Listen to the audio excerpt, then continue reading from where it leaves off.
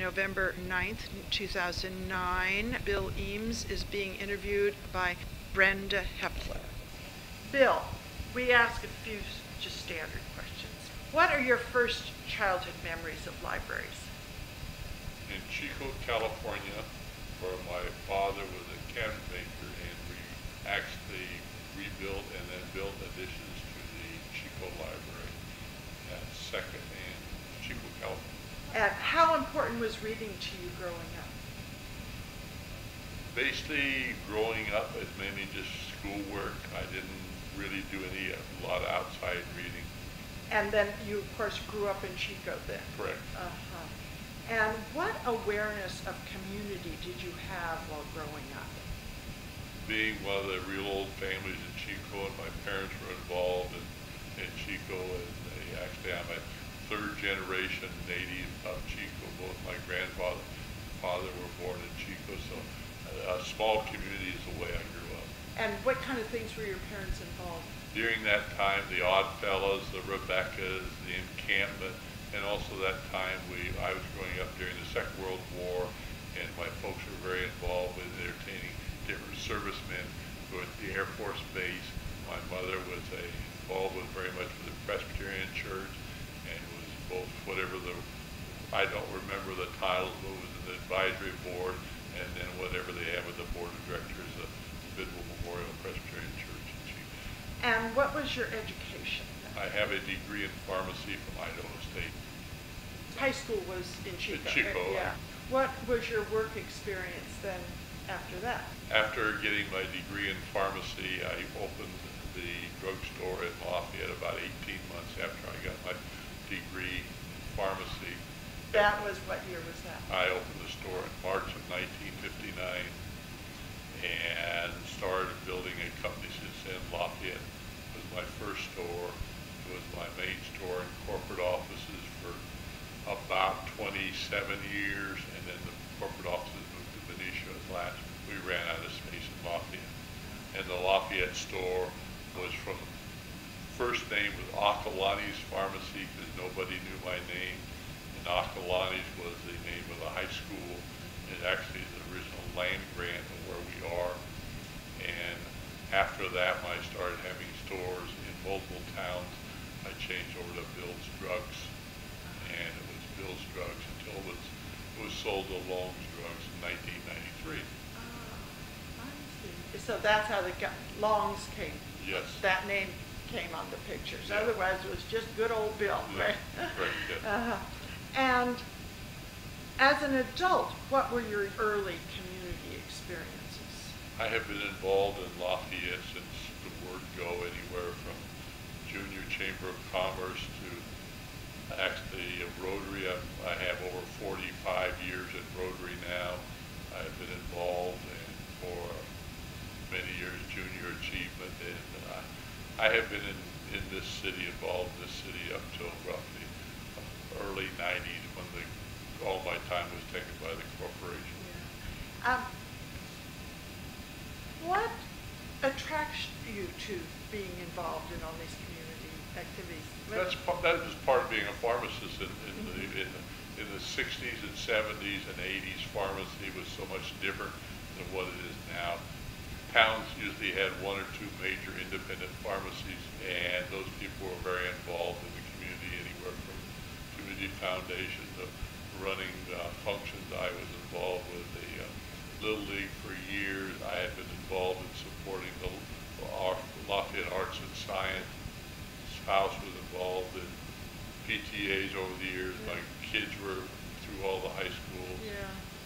You and the community were like I'm very involved with it. stuck together. Okay. And what attracted you to Lafayette in the first place? Ability to open a drugstore.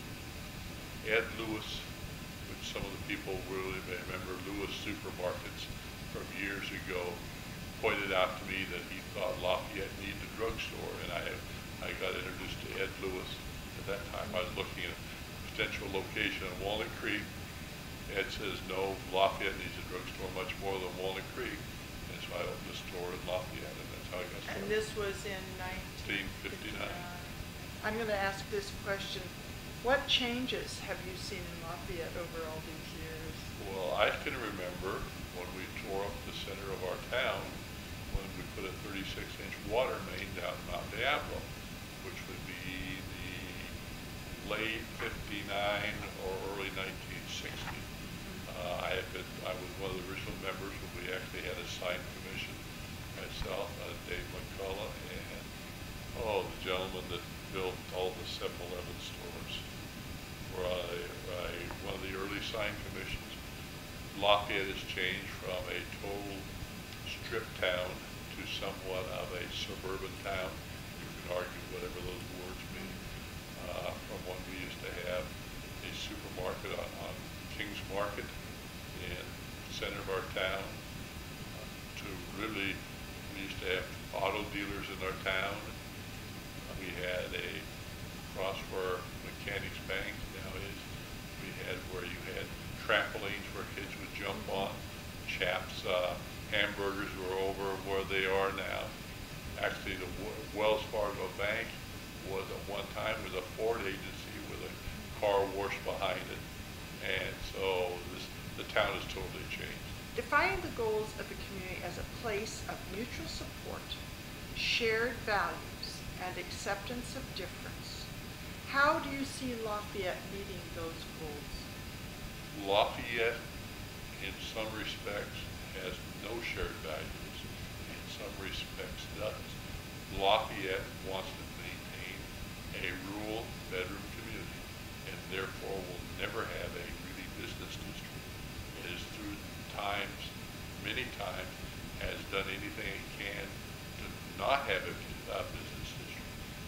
It has a very shared value in the fact we have nice homes, we're noted for our expensive homes, and therefore it's great for the people that were here in the 50s and 60s, but literally our children cannot move into the community unless they have family wealth or start off with a high-paying job. And therefore, you'd say we have shared values and we want a nice living environment.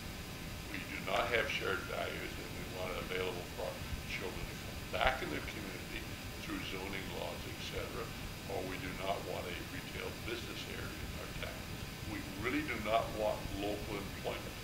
We want fine living, but with no local employment. If you define local employment of working within 3 to 5 miles of where you live. Interesting. How about diversity? We do not have diversity. We have diversity on the same economic level, but we do not have diversity at different economic levels. We have only in the last probably 20 years have allowed any of the blacks in. I can remember when Dr. Poston, a veterinarian, was the only black professional person in town, and we did not have anything really besides a white Caucasian neighborhood. And therefore, if you look at diversity of Lafayette and compare it to Lafayette, it's all right. If you look at diversity for Contra Costa County, and I have been on a grand jury, we do not have diversity economically, socially, or by race in this town. Thank you. Do you have any memories of the Lafayette Library? The old library, did you use it much? My children used it a lot. I always worked long hours to build a business. I do not. My children coming through grammar school and all of that, they were there. I don't think the library in those years were used much as far as junior high school might have been a little bit, but next time high school kids didn't use that library now. How do you feel a library serves a community? It raises a question because what we're building is not really a library. What we're building is a town meeting place, since we don't have any place for groups to meet. It's a little confusion, and I understand the reason of the quote different names, Learning Center. I was in the community foundation when we got the grant for the unusual writing, the grant from the state.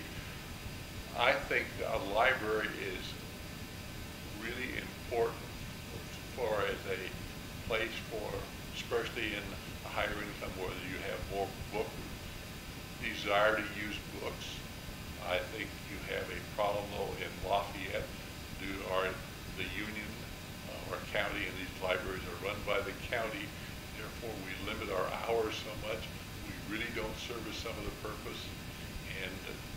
we are going to have to look at as society. We want our libraries available when a lot of people would use them, and therefore may not have to, or may not be able to work within union contracts. Are we building something that's fancy and great, and therefore the city does not want to support it to expand the hours? I hear that our new library is going to be open 10 hours a day, for 4 days a week, shorter hours on Friday and Saturday, which I'm sure, under my own judgment, is a union function, and nothing on Sunday. I really question that part. And if you look at the building, although I have not seen a contract, it looks like part of the building can be open when the library is closed, and therefore it is a public meeting place, not necessarily a total using the library all the time. And I think you've answered how your involvement with the library over the years. I think you've answered that, and you've certainly answered all your community involvement. That's over the top. Okay, so then I'm going to go on to here for this 2008 library. Were you involved in the 1996 study when you were part of the Community Foundation? Yes. The location and size, yes. And what was your involvement relative to I was on the board and sat in monthly committee meetings, went over, knew the different potential locations. All right, so tell me some of these experience you had relative to that Actually, study. the library is a function of two things. Ann Grodin bringing a group of people together, and the original training under the East Bay Community Foundation of how to raise money for a library. And once we started raising funds for a library, we used to meet monthly. Matter of fact, a number of the meetings have actually been held at my board meeting here. It raises the question, where is the center of Lafayette, and where should the library go? As that evolved, the veterans were having problems because of the old veterans building, and the aging veterans in a building without an elevator on 2 stories. At the same time, the Walnut Creek veterans was happening, the same aging process, no elevator. And so it came to a point where, from a real estate play, and our library today is really a real estate play between the Walnut Creek, a developer in Walnut Creek wanting to buy out their building, become a part of the expanded Broadway Center, Lafayette veterans wanting something, and the 2 veterans organizations going together, agreeing to join, and then the Lafayette Community Foundation Board, through the auspices of the library, buying the Lafayette real estate, and between those 2, they could buy the real estate on the, I'll call the Oakland end of town, and get a new, larger building totally given to them, because the original veterans buildings were owned by the county and rented by the veterans for $1 a year, and they were county buildings. And so part of this real estate play was from county property, which was given to the vets as a function of the Second World War, coming together, being allowed to be purchased, and no bidding process, and exchange for a new veterans building in Lafayette. The 2 posts, I believe, is the terminology, coming together in a financial play, and the only way that this became possible. Yeah, whatever works. Yeah, that's really, it is what really the other locations, Burton Valley wanted as a pressure, because you can take, if you take a circle in about 3-mile radius, the center where the library, if you believe library should go in the center, it'd be much closer to Burton Valley. When you look at a library closely down where people live, it is in the worst location where we are now, because the majority of the people do not live within half to 2/3 of a mile of the library. Majority of the people live beyond that, but it's again, it's a location availability. It is a good center location. And then if you look at it from the meeting place, it's ideal for a meeting place. A local meeting place may not be where you want to have children due to traffic. And so there was a trade-off there. Yeah. Lots of trade-offs in any development along these lines. Now, so you were very much in part then of finding the site, working with the committee, yes. and the committee for finding the site, working with the veterans and all that, which is great. Were you involved with the Vision Task Force? No. No, okay.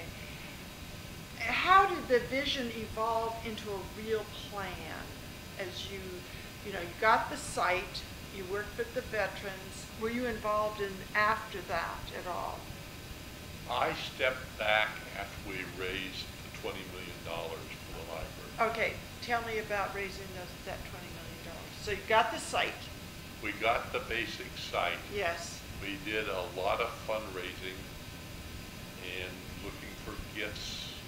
Okay, and how did you go about doing that? That was part of the community foundation. We had a whole set up for community foundation board, hired a fundraiser. People met. We had cocktail parties around. We had this function to get people to make gifts. Our original plan was to have a much smaller library and to, in essence, raise the $20 million. At that point, to help raise the 20, when we got the major state grant, I believe the state grant seemed to be $11 million plus or minus something. And the original library was going to be smaller and be a library only. Then the vision got it growing until now. You would hear numbers, I'm not sure if it's 45 million or 48 million, 50 million. And there is some resentment in some of the business community, the fact that there are probably dollars that should have gone other areas, redevelopment dollars. I've heard even accusation there is some parking fee dollars are being loaned back and forth. I stepped back approximately 2.5 years ago. I felt that I had done my part of the community, raising the $20 million, and from that point I stepped back, and the family has made a major contribution to the library, and therefore we're on one of the boards. Now, in this first 20 million, the raising the first 20 million, was that part of what they called the Quiet Campaign? We first had a quiet campaign. And so that was just going to major donors. And then we broke the quiet campaign loose. We broke from quiet to major exposure probably 4 years ago. I was in the last 2 years of the general campaign. We probably had, matter of fact, it's been 6 years since I agreed to my contribution. And that's when we really decided to go. So the library has probably been under thoughts and ideas for at least 10 years. Yeah, it's amazing. Okay, so you were there though, were you there when the idea of the consortium bubbled up? I was there right at, I left about the time the consortium idea was going in. The gentleman, I was trying to, that started JFK, Bob Fisher. Bob Fisher came in and more or less sold that idea. Once the state gave us the funds, that was more or less a springboard that we are building something besides a library. That's really when the community foundation, once the community foundation raised their 20 million, the community foundation as a foundation tried to look for something to do and a reason to be, with a belief the community foundation knew how people should give their money better than the person did, and that I agree with. I think the person really knows how to give money. They don't have to give it to the community foundation, which knows more. And that's when I really stepped back. All right, would you repeat? The community foundation, after we raised roughly the $20 million for the library, did not have a focus. Okay. And therefore they were looking for a focus, what to raise money for. Under the philosophy, the community foundation could know more where funds should go than the individual person that wanted to give the money. And see. that concept, I disagree with. I think the person knows more how they want to give their money, not the community foundation. Interesting. Okay, thank you. All right, so, and then that is the point when you step back. Yes. And so the next question, I think, it moves beyond the time that you were there. Okay. Now, as far as the present library, is this new library important to you? I think it is important to our town, since I basically read a lot of business books and buy a lot of business books. I do not go to the library per se. It is good for our town. It is good for the economics of the homes in our area. It is good for the people if we want to continue trying to attract highly educated people that live in expensive homes and have higher standards of living. It is very important. That's where I think our town, through our homeowners association, wants to go. If you're looking for diversification, I have no reason to believe it will help the diversification of the town. Not the town per se. To me, it's just two different things. And so then what transformation have you seen in Lafayette regarding the new library? Do you see any, as far as community involvement, have you noticed any change or feeling as far as in the town relative to the new library? Two. One is the Commonwealth Club, etc. Things will help in town meetings. There's also a feeling, which I think we showed up on our quote gala last Friday night. There are specific groups of people that feel they do not want to go, and they felt that was really a high-end thing, and therefore $175 a plate. They felt from both an image standpoint as well as an expense standpoint, right, that they felt that was the wrong thing to do right now. If we believe that our town, of which we have more empty retail spaces now than we've ever had, or should they, we have a high percentage of retail spaces. If you take an average of the last 5 years, our town is starting to see some of the economic downturn. Why put a most expensive thing out at those times? Our also towns is seeing some trouble selling homes over $1 million, as I still sit on a bank board and we get statistics. Our town is beginning to show some economic problems. Did we want to have this a library for everybody, and therefore we'd add something more economical or more price for everybody, or do we want the image of our $1 million homes or $175 dinners, etc.? I think that's a question our town is probably going to have to address where it wants to go. Why then do you think the citizens of Lafayette have responded so enthusiastically to this Lafayette project? There are some old families that gave money. If you're talking about the total citizens, or are you talking to people who are involved with the library? I think that's a good question. My understanding that roughly about 1 out of 10 people gave money. 25%.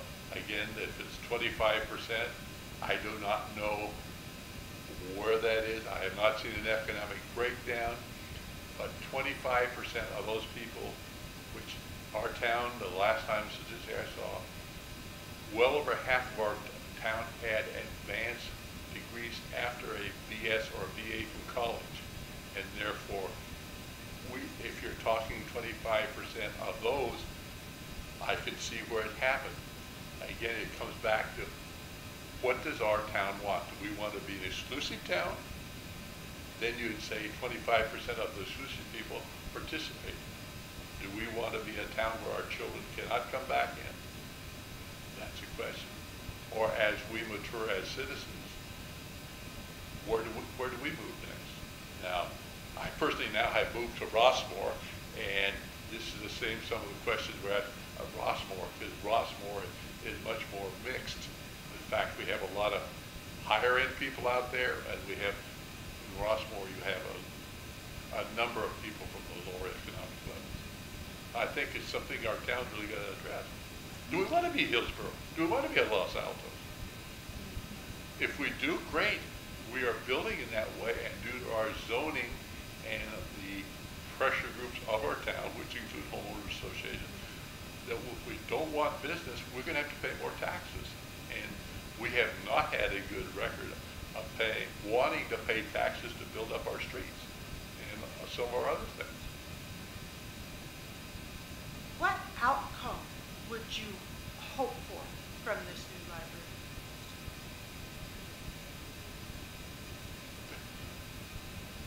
I really don't have any great views on that. It may turn into be more of a social senior center due to the aging of our community. I can see where that would happen. Now, when we talk about the learning consortium, all right, Commonwealth Club. What does Commonwealth Club mean, and who are their membership? When we talk about the Lawrence Hall of Science, that to me normally means a younger group, than a lot more group. Are we trying to have something to get younger people back in our town? If we are, can they economically be there? We talk about bringing the Exploratorium out of Oakland Hills in. Are we getting some of these mixed bags? And I would say 10 years from now we'll know more.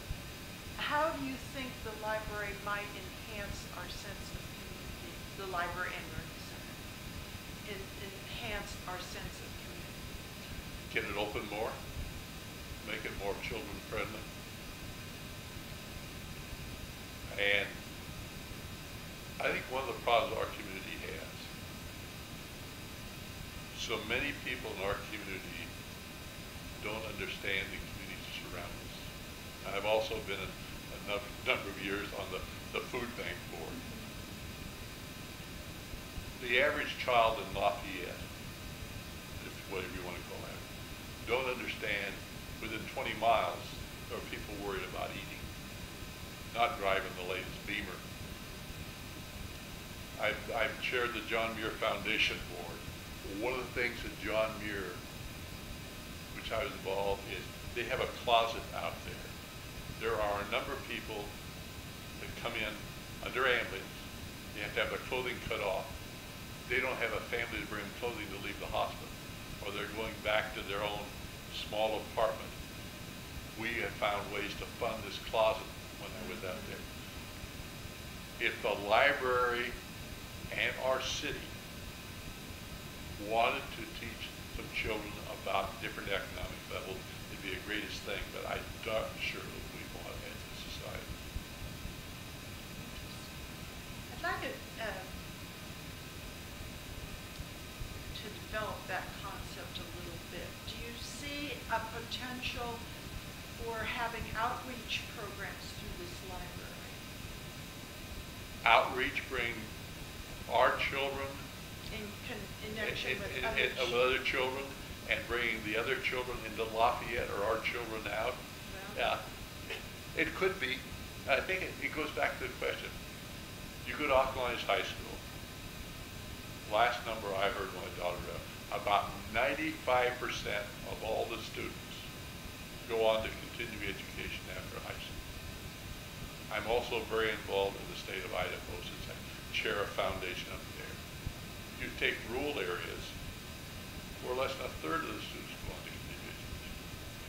Do we want our society to have understanding that 95% is totally unusual? And to mix some of these, or are we going to not and see where society is going? That's part of our national government right now. That's one of the bases of national health. If we want all of these, can you bring the lower societies up fast enough and stagnate upper society? Or does upper society not want to be stagnated? Or does you want to take some of the funds from upper society to help raise some of the lower society? As a society, this is something we have to decide. And I think it's a good question. It's not a one or 2 year project. It is what society has to, and this is a multi-decade type thing. One last question, and this isn't on the sheet, but you know, you might break. Do you think that possibly, because of the programs and the ideas and the creativity that's gone into the development of this library consortium and learning center, that the city might become a little more introspective in order to really look at who we are as a community and where the direction we really want to go as a community, and really think it, you know, at a deeper level than just say building a business or fixing up the park theater, that sort of thing? No, I think if anything, this library, and it'll see, time will tell, if the initial enthusiasm of some of these special things continue on. And a lot of these are more, if you again go back to economic stuff, maybe more of the upper level of the economy of our society. I think that's left to be found. I think it's a very good question. I guess that's one of the questions, as you probably well know. I sponsored the book Voices of Lafayette. That book was originally concept of that book was when I was on the Community Foundation, that we'd have this book and we used it as a original part to promote the opening of the library, to have people have a book about this heavily business community and the growth of our town. From that, it evolved into the Historical Society thinking about it, and from that point, the Historical Society came on with their own book, and due to contract or negotiation, they should not publish it, and therefore it went back to the Library Foundation, and I got in contact with one of my old neighbors, the only reason that worked, and that book was written by my, I guess politely now, administrative assistant, Julie Sullivan, and the library, I'm told now, is using some of it as one of their grand opening functions, and I'm not sure, but there has been a number of copies printed on that, and which is something that I wanted to keep some of the history of Lafayette alive, and Lafayette was not necessarily a town where it is more of a higher educated area, because if you go back, a lot of the people in here, Lafayette used to be more of a, was never a blue collar, but it was a working white collar, not management white collar. Because remember, some of us remember when Greyhound buses used to go down Mount Diablo, about every 5 minutes another Greyhound bus would go to either Oakland or San Francisco.